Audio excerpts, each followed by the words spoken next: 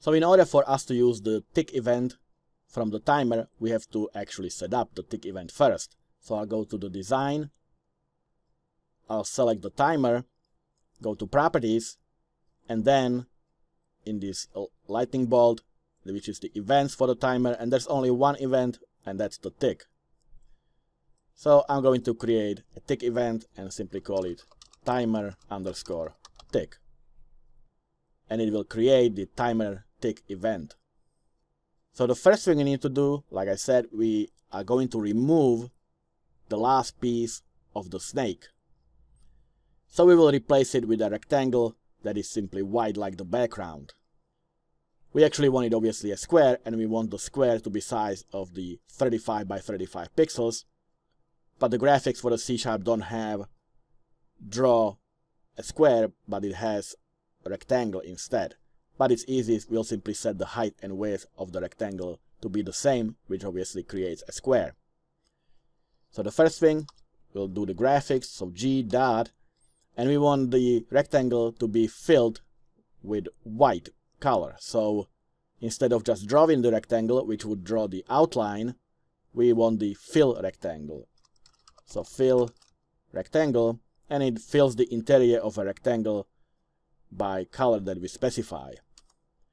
So the color that we want is white, but for now I'm going to actually make it black so it's visible when we test it. So I'll use the brushes dot black as the color. The next thing, it needs the X and Y coordinates, and the X and Y coordinates is the last piece of the snake. So we'll take the length of the snake -1, obviously, because we start from 0, and that gives us the last body part of the snake. So the X coordinate will be in our snake XY array with the index of snake length -1, and of course this is a structure, so it has the X and Y coordinates, so dot X. So this is our X coordinates of the last piece of the body. And we have to multiply it by 35, which is the size of the pixels. And it's the same for Y coordinates. So the Y coordinates will be again the snake XY with the index of snake length -1. And this is for the Y coordinates. So we have the coordinates of the last body part. So now we have to set the width and height of the square that we want. And again, it has to be the same, otherwise it would be a rectangle. So it's 35 pixels, both width and height. So this creates a black square on top of the last piece of the body. And it's black, but obviously I'll make it white later.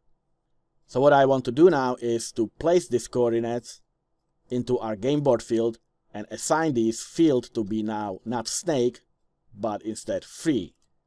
So in our game board field with the index, and the index is the same. So I'm gonna copy this index for the X. So this is the first dimension of the array, and the second dimension is the Y coordinates, obviously. So I'll copy that and place it there. And the color that we want, or the field that we want, is the game board fields dot free. It used to be snake, but now we want to set it to free. And we can actually test it. All I have to do here is to refresh the picture game board. So the picture game board dot refresh, and it will redraw everything on the board. So let's see if we get the black square there. Well, we did, but it's up here, so obviously the coordinates are wrong. So on the X it was correct. Oh, because on the Y over here I forgot to multiply it by the number of pixels, which is 35. I did it for the X coordinates, but I forgot for the Y. So let's try again. And this time you can see that there's a black square where the body part, the last body part, used to be. So I'm going to remove this refresh that was just for the testing, and I'm going to change the color to white.